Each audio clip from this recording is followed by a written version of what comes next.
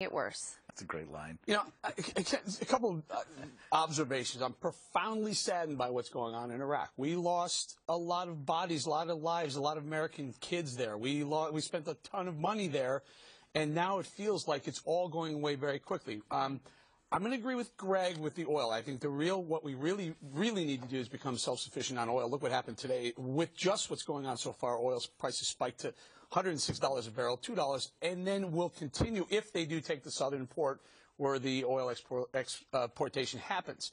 I'm going to disagree a little bit here with Dana. I think we did what we were supposed to do in Syria because, again, this ISIS group is a rebel group, not very much unlike the SOC group, which we backed. So there's a group that we actually said, John McCain said, yes, we should, the rebels in Syria, we should back them with some military support, with some weaponry. And then this ISIS group, do you realize that these two groups are fighting arm in arm together against Bashar al-Assad in Syria? My point is this. Don't get involved with these confrontations. Don't loan money, loan bodies, give bodies, sacrifice human beings, Americans, for some of these things until we know exactly who we're fighting for and who we're fighting with. So I think, in one sense, we made some moves right and we made some mistakes. Dana?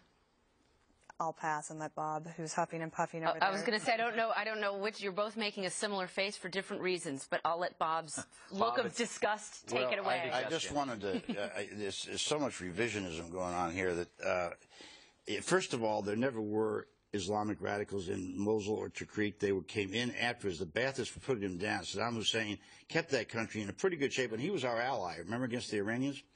So I'm not going to go dwell on the fact that I was opposed to this war in the beginning, or that a lot of this was predicted a long time ago. But the Iranians are the ones who rose up here, and the Iranians are where these people are coming from, and the Iranians themselves. The idea that the Revolutionary Guard would be in Iraq.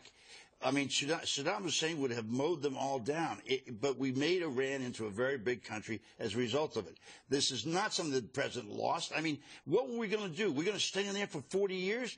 We did that with Korea. Well, we did it with Japan. That was by treaty, and there hasn't been a fight over there as far as I know. Look what we did for Japan.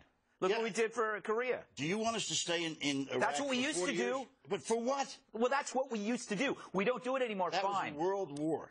Yeah. Yeah, this is not a world war. What is it then? Well, okay, it's not a global war on terror. Iraq is not even a serious conversation. Talk about revisionist history. What's the revision? And the other thing, everybody forgets that like, on 9/11, one of the keys was to try to prevent a place where terrorists would have a safe haven to plot and plan. They're not going to stay within one border. They don't even think there is a border now. That's what this group declared today, that the border between Iraq and Syria no longer exists, going back to the Ottoman Empire. And I think that we are foolish to think that we can just pretend like nothing's happening, that it's shut down, just focus within here, because where they have a safe haven to plot and plan, you can't drone that out of a state like that. And it's also the idea that the United States turned down. They can't bomb, use American air power in Mosul because a lot of civilians will get killed, and that's what they wanted. And the government of Iraq did not want a lot of civilians to get killed. Obviously they did, but they asked for us to bomb there. When they were moving down if I could just make, I wasn't going to make this point, but I think I will. The first city that was turned over, the safe, most secure city to the Iraqi military, was in 2008 in a big ceremony saying, we've now got all these people trained, and this is the one safe place you can have. Now, the fact of the matter is, back then, anybody who followed this would have predicted this was going to happen. Iraq is gone. It's going to fall apart. That's not true.